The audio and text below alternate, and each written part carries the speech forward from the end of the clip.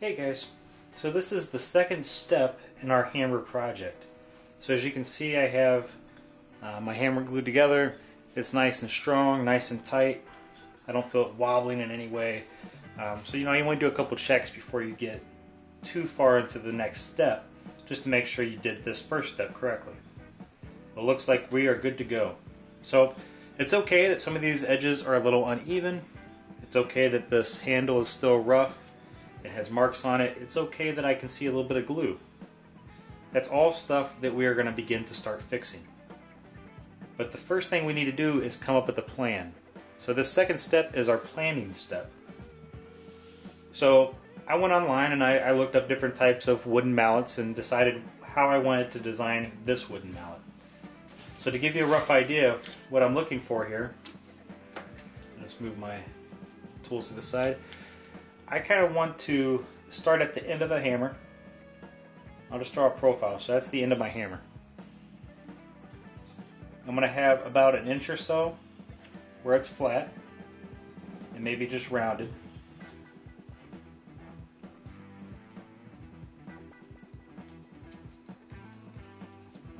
So those corners will just be rounded.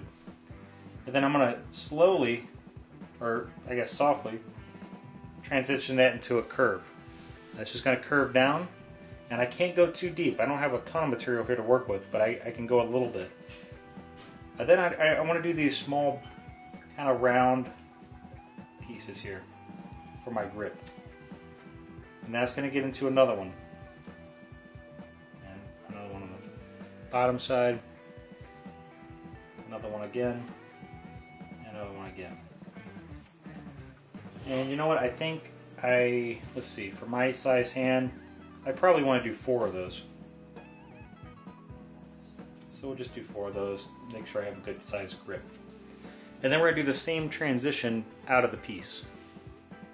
So I'm just going to quickly transition up and go back to a straight rounded piece. Transition up, and again go back to a straight rounded piece. So those are just rounded corners. So I have that labeled out, planned, and ready to go. These pieces here, and it's okay, if your sketch is a little more loose. These aren't perfect curves or anything. It doesn't have to be perfect when you're sketching this out. I do recommend coming up with a plan, sketch it out a little bit, and see how it goes. So I think that's going to be about my handle.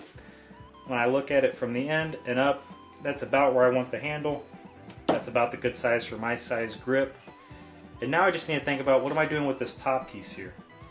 Well, for this particular hammer, I don't think I want to do much, but I do think I might throw in a little bit of a curve, maybe here at the top. Just a gentle inward curve. And I might even adjust that and come a little further. So these are things I'm going to play around with a little bit. And then for the back of the hammer, so if this is the front, on the front side of my name, maybe that'll be the back. Maybe I'll just give that a little bit straighter back, something like that. You can have any design you want. I'm going with just kind of something that makes it look a little ornamental and gives it a little bit of, I don't know, uniqueness to it. So I can probably come up a little bit further here. And then we'll just call that's where my hammerhead is. So there's that. There's my handle.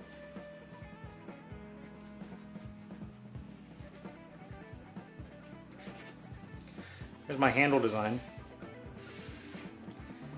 Now let's just come up with a quick thing for the mallet head. So in this particular case, I think what I would like to do is chamfer these corners. I'm going to sand this off, so I might as well just draw on this anyway. I think I want to chamfer these corners all the way around. And on the sides too. So all the way around it has a nice chamfered look. So all that is when I sketch it out here is it's simply a square without the corners drawn in. I just don't connect the corners.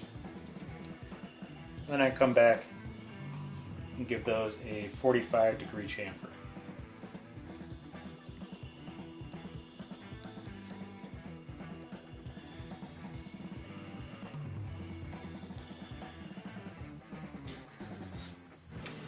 So there's my 45-degree chamfer for the top. And I would just say, I'll write here all sides. Because again, I'm going to be doing on not only these edges, but I'll also come and do these edges as well. So every edge on this rectangular cube, I guess, is going to be all chamfered. So then I'll have a nice ornamental hammer, hammer handle, and hammer head. I think that's going to look pretty nice. So in addition to that, I know I need to come back and I need to sand these faces down so they're flush, sand the top so it's flush, and in general, sand the handle down so it's smooth and stuff. But that's all going to come in good time. So what I did, again, to review, I found a few different options online, looked at pictures of things that I liked. Then I decided, I think I'm going to merge a few of these ideas together. So then I created my handle, and I threw a couple ideas together. Maybe a curved top. There's multiple types of handle designs you can do for a grip. Just make sure it's something comfortable and something feasible to do with the tools that we have. So I'm going to be filing this down. So I'm pretty confident I can file all this down in a somewhat timely manner. It's going to take some effort, but that's okay. All good things take a little effort, right? But at the end of the day, I'm confident I can get this done. So I found some things I liked, I sketched out an idea, and now I can begin to transfer this idea to my mallet. So as you can see, I did already start transferring my my marks here. I know I'm going to chamfer those. That doesn't really take much planning. But let's talk about this handle bit here, and let's see if we can come up with a good design here. I can already tell that I should probably just come straight down there and leave a somewhat square spot here.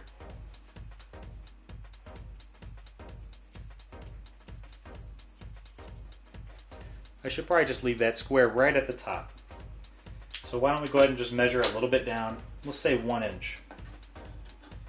So if I come down with my ruler here, I'll just butt it right up to the hammerhead, and I'll make a mark at 1 inch.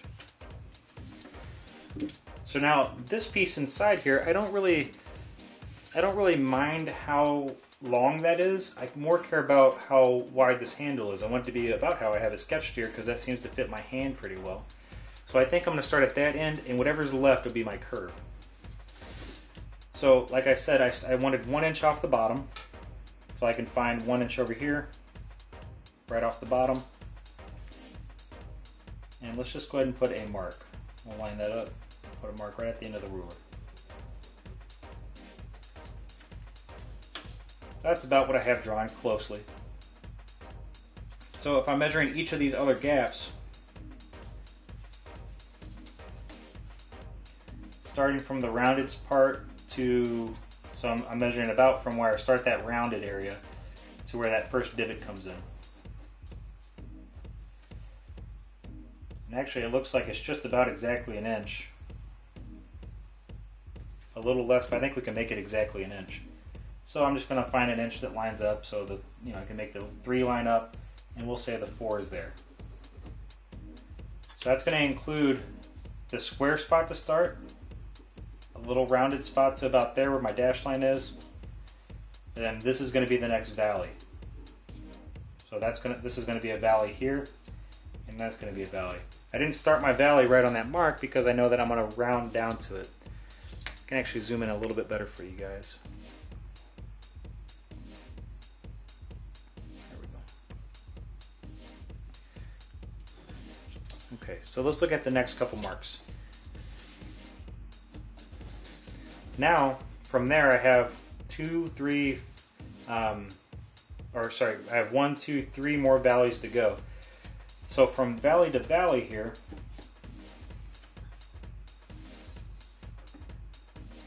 it looks like I'm about 7/8 apart from valley to valley.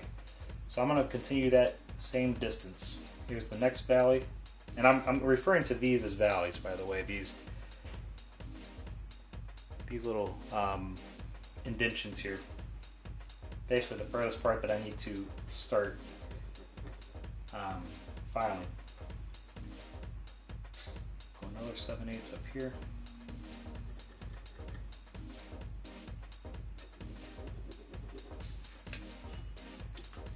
Getting pretty close. So that is finishing up where we have an inch to start, then we round down to a valley, up, back down to a valley, up, back down to a valley, up, back down to a valley. Now up and back down to a valley again, and then another 1/8 inch gap for the rounding. So again, I'm just going to line it up to 7/8. Give myself a mark. I'm going to come over 1/8. Give myself another mark. It's going to look something like that.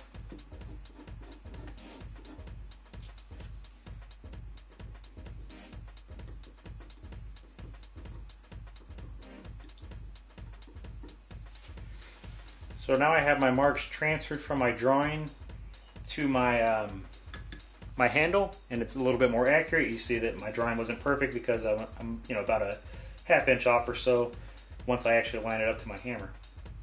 And that's okay. It's okay that your drawing's not perfect, but when I look at this with my hand, it actually works out pretty good with my hand size for that grip. So it should be okay. It should work out just fine. Now, let's just take a look at this curve. So in general, on this profile, I want to curve it this way. There's also going to have to be some sanding in other directions. I might tighten it this way as a little too. So why don't we go ahead and just say, I'm going to come in a quarter, you know what, let's just say I'm going to come in 3/16 of an inch. So let me get a couple marks in there.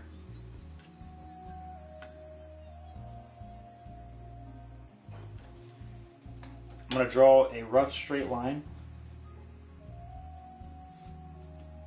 I'm going to draw it kind of lightly because I don't need a straight line. I just want to kind of know where I'm at. So just draw a light line to my valley. So I have this soft line in there, and now I can just come and start sketching in my actual curve.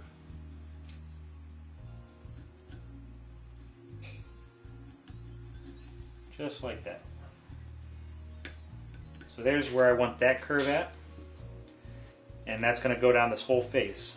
I can also look at how I want to profile basically the sides of the hammer too, but honestly those marks would get kind of wasted away. But I think what I'm going to want to do is curve that at 3/16 on basically all sides but one.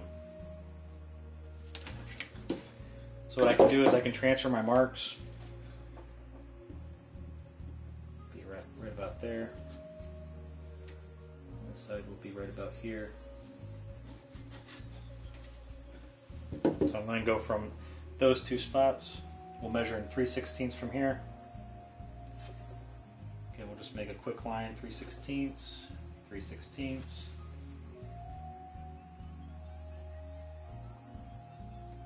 I might do less if I think this is going to weaken the hammer too much.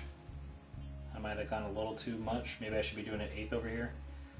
I can go ahead and make that adjustment now. That's exactly why we do this step, is to plan for these things.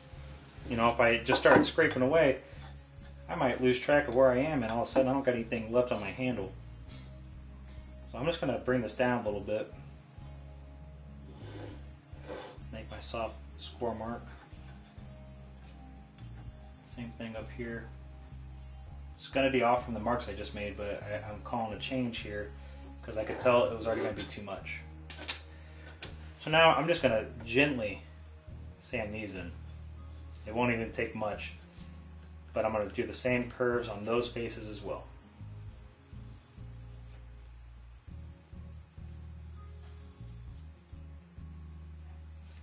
So yes, when I start sanding, these marks will go away, but at least I'll have a guide now, so I can kind of start seeing that here's the back of my hammer, the back of my handle, and that's nice and straight the whole way down. This back face really won't change much. I'll round the edges, just like I planned to in my drawing. But this front face will be chamfered a little bit, or sorry, curved a little bit, and these side faces will be curved a little bit. But the back face alone will be straight. The top edge of the hammer will be straight. Sorry, you guys couldn't see that. The front face will be curved.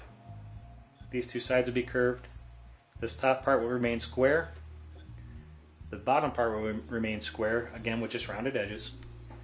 And we don't want sharp corners or anything like that. And then I'm going to bubble the grip. So that's how I would go about my planning process. So what I'd like you guys to do is, one, go ahead and take a look at some examples online. Look up wooden mallets and just look through some images, find some designs you think you'll like. And then once you get that done, sketch something out.